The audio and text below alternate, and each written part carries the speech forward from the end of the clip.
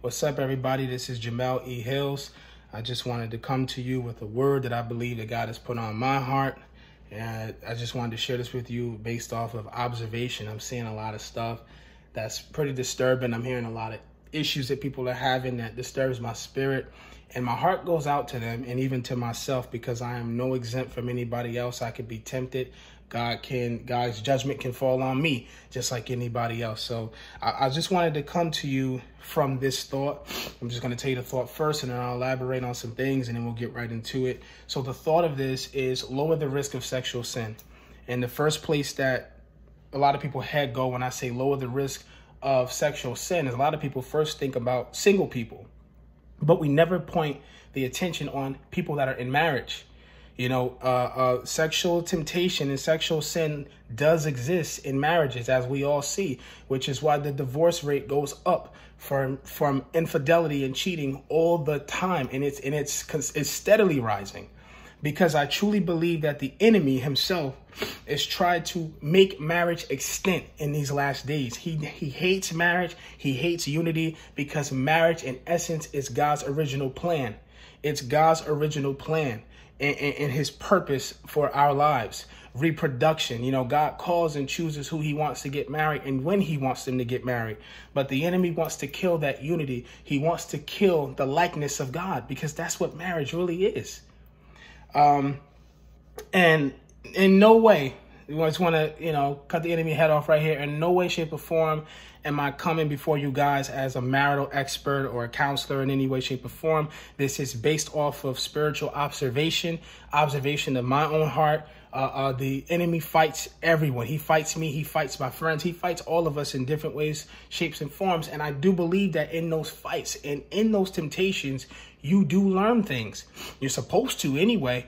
I can recall just in my previous job, before I recovered from COVID-19, before I contracted it, I was transporting patients that were twice my age, twice your age, twice your parents' age. I'm talking about people that were in their late 90s, close to 100.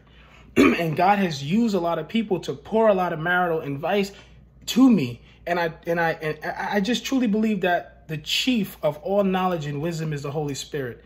And I do believe that the Holy Spirit can talk to someone that hasn't been married for a long time. Better yet, I believe that the Holy Spirit can talk to someone that has never been married. And I like to use the reference of Paul, one of the chief apostles in the New Testament that God called and chosen by his own hand. This man was never married, but a lot of us married couples follow what was spoken through his mouth from the Holy Spirit. Inspiration of the Holy Spirit that was given to him concerning marriage. And this man has never even been married a day in his life. So I just wanted to talk to you guys from the heart. I don't want you to take me the wrong way.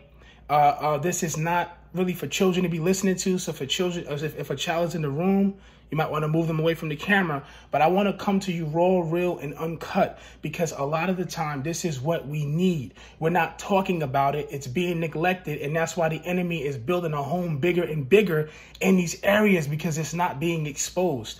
But I want to be the vessel today that God uses to expose this demonic spirit that is being used on an all-time high in our marriages.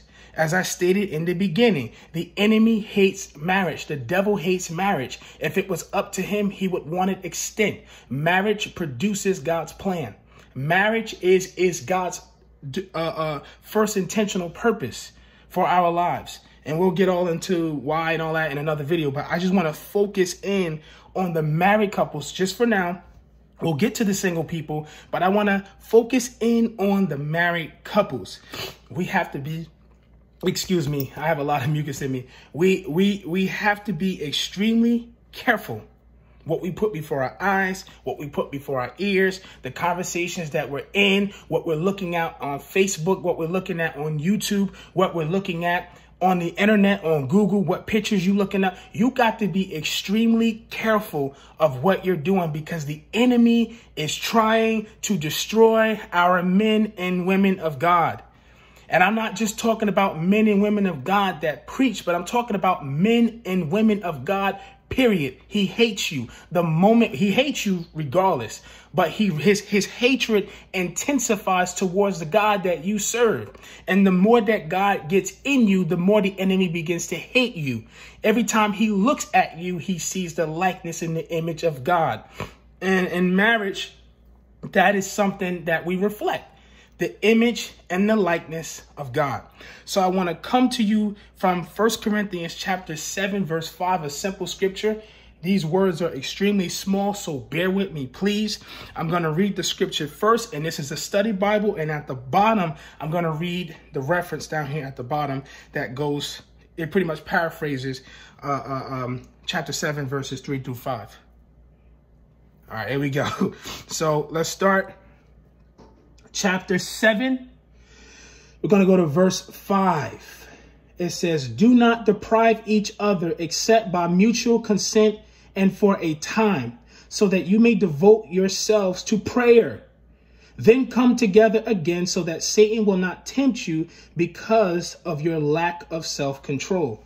And then the reference from 3 through 5, it says, sexual temptations are difficult to withstand because they appeal to the normal and natural desires that God has given us.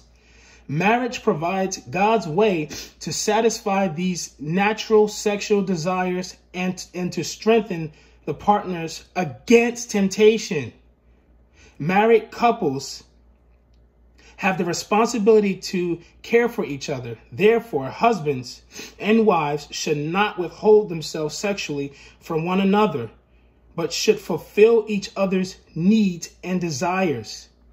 This is so important because the enemy, and this is both sides, I'm not being biased here.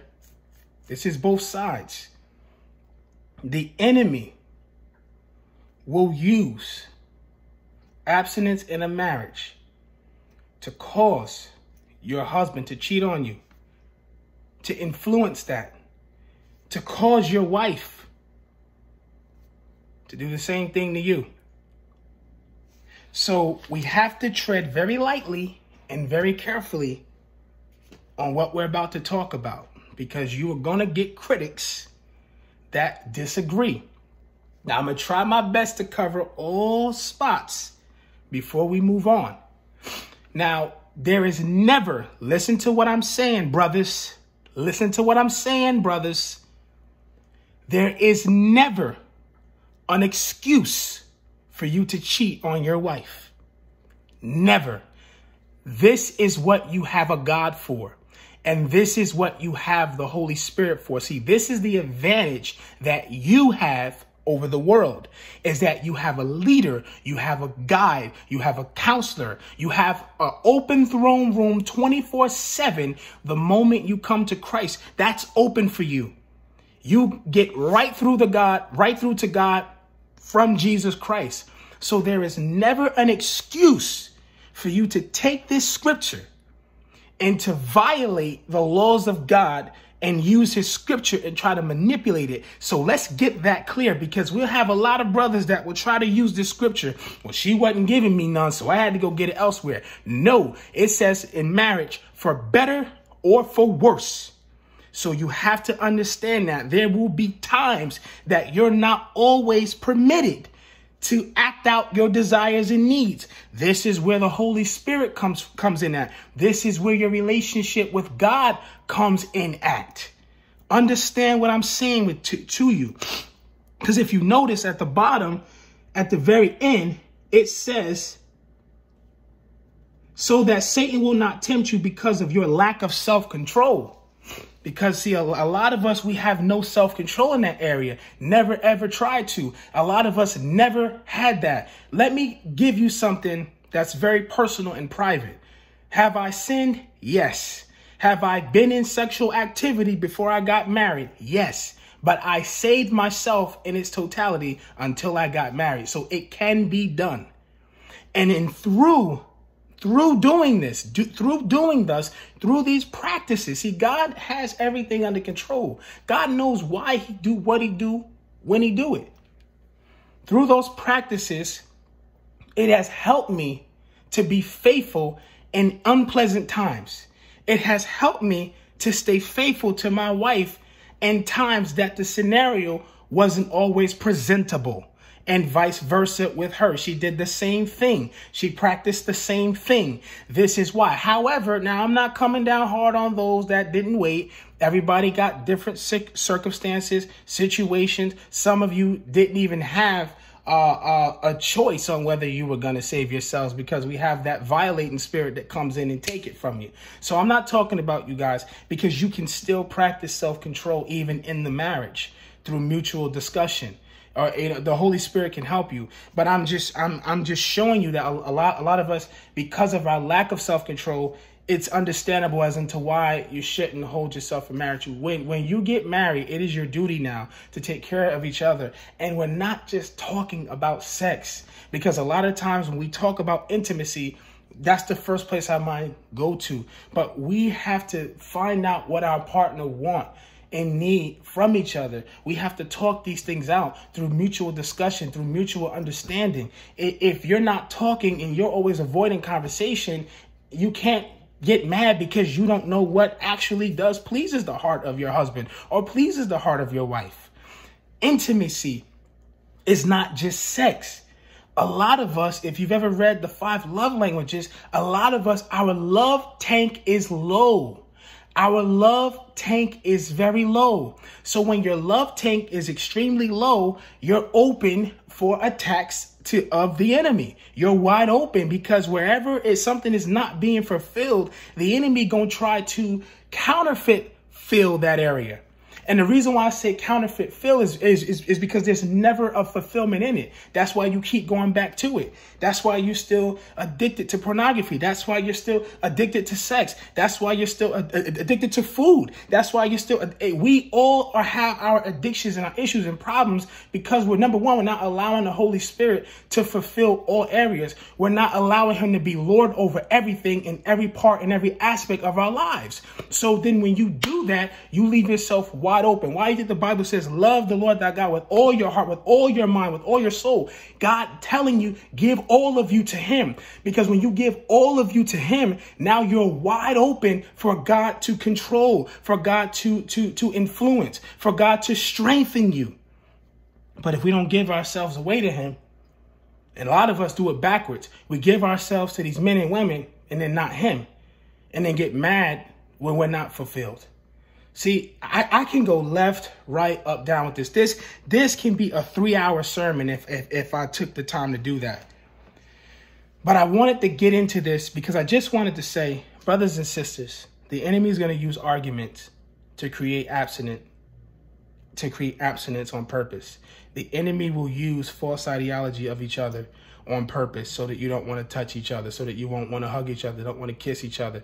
If your man or woman likes to hold hands, hold hands. Sacrifice sometimes. You don't like holding hands. So what? Do it for her. Do it for him. I don't always like, we have to work together. We got to work together. That's the only way that any relationship can work. It's between two people. Two people have to make the mutual decision to love one another and to accommodate for one another, be understanding to one another. So, I didn't want to make this long, but I just wanted to just throw it out there.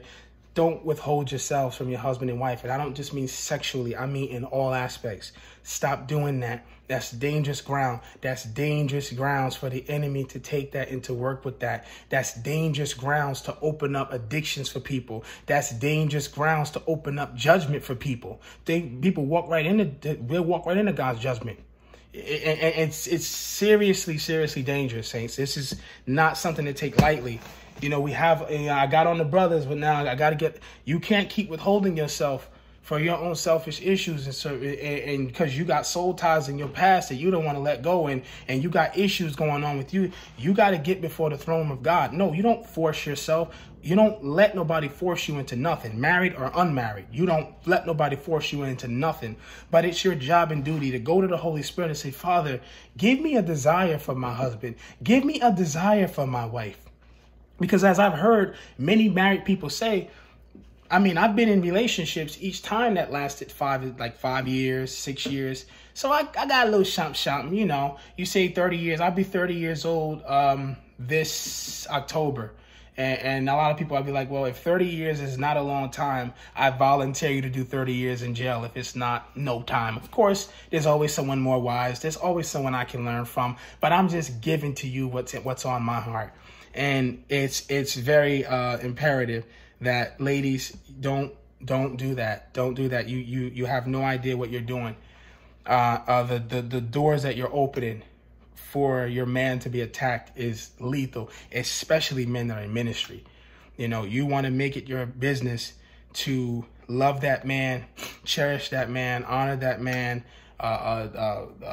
fulfill what God tells you to fulfill. Get answers from the Holy Spirit. A lot of the time, that man don't even know himself. The Holy Spirit knows the man more than the man knows the man. Go to the Holy Spirit. Ask the Holy Spirit. He's the counselor. He's the guide. What is it that I can do just to make my wife smile today? Well, what is it I can do just to make my husband feel loved? You know, when you take those steps to do that, you're showing God that you want to please him. Because in essence, this is God's will in marriage. This is not all his will, but this is part of it. Husbands, same thing, man. Ask God to teach you how to love her. Teach you certain things, man. You ain't gonna know everything. You know, the world attaches their pride and ego. You jumping into relationships. Oh, I know women. I know this. No, you don't. You don't know all women, because all women are different. All women have similarities, but in essence, all women are different.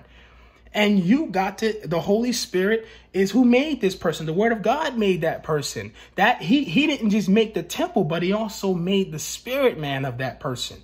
So you're going to need guidance. Seek counseling if you need it. If it's that bad, seek godly counseling. You know, it's all the way the Holy Spirit leads you. He may lead you to books, to read books. He may lead you to just talk to each other. He may just illuminate you. It's all what God says. It's all where he leads you. So I just want to say, and husbands, take care of yourselves. Eat healthy. Do right by your body. There comes a time when a woman gets a certain age in the later years where things are happening, and you know what I'm talking about. And if you sick and you can't fulfill, then you leave the door open for her. That's what I'm saying. It goes on and on and on. Take care of yourselves. Love your bodies. Cherish those temples of the Holy Ghost. And do what God is calling us and telling us to do.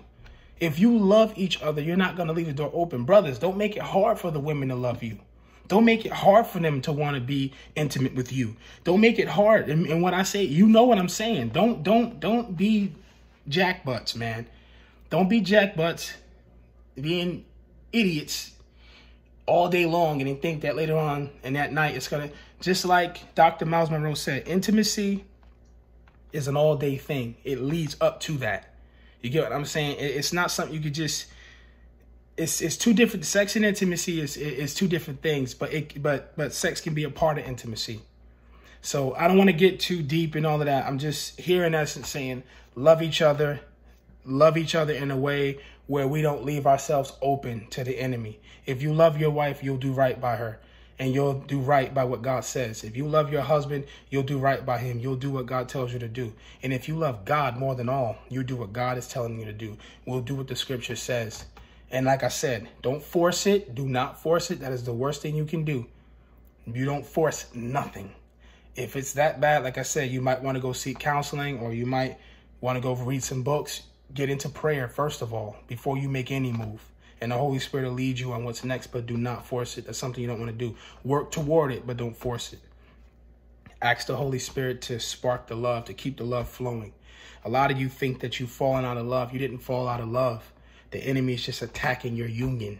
He wants you apart. He does not want God's plan to be fulfilled, because every plan fulfilled in the kingdom of heaven destroys the kingdom of darkness. I'm going to say it again. Every plan that is fulfilled in the kingdom of heaven, it destroys something in the kingdom of darkness. So I don't want to make this any longer than 20 minutes. If I left anything out, I'll come back. We'll probably touch on the single people next, because we touched on the married people.